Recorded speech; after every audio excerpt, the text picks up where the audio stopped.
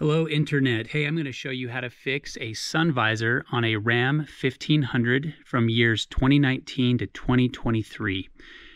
As of the recording of this video, the 2024s, this may also work as well. I'll let you know.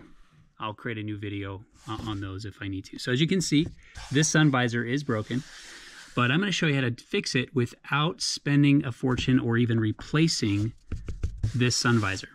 Okay? So the way I've done that is I purchased this great part online. It costs about $20. Okay, so and it's made in the USA. It has a lifetime warranty. This is very strong, very sturdy. It's plastic, but it's very, very, very strong. Essentially, what I'm going to do is I'm going to install this up here, and it will hold this sun visor. And that is going to work great because these sun visors cost anywhere from $80 to about $120. So for $20, you could fix it permanently and not have to buy a new sun visor. So I'm going to show you step by step on how to install this part.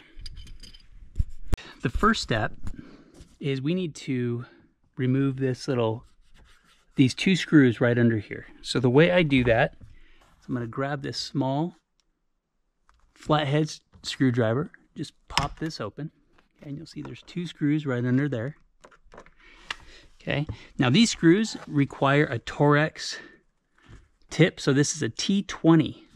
You can get these really cheap online, or you can use a drill like me.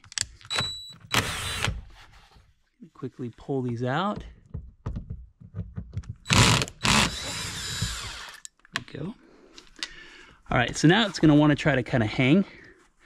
So it'll try to fall out a little bit there.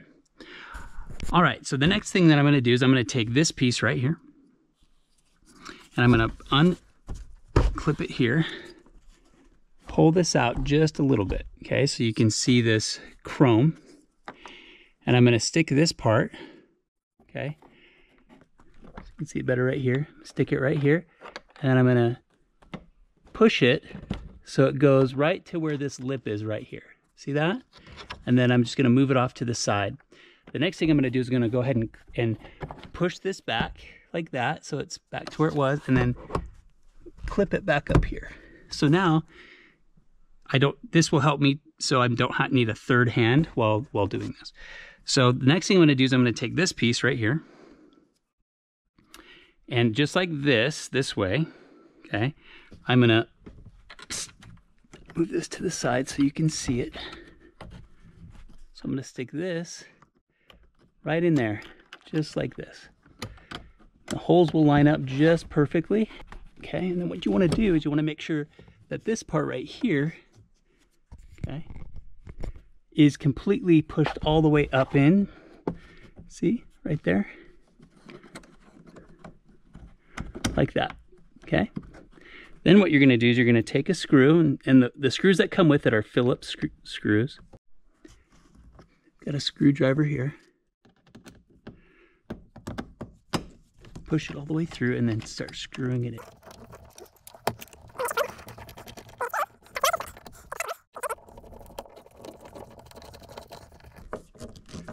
Okay, I'm going to tighten both of these up a little more. And there we go. As you can see, this is what it should look like when it's finished. This part right here is kind of flush with this part right here. You can see it's holding it. Now I can open and close it. And it's very strong, it's very sturdy. Hope you liked the video. And again, to purchase this part, check the links below.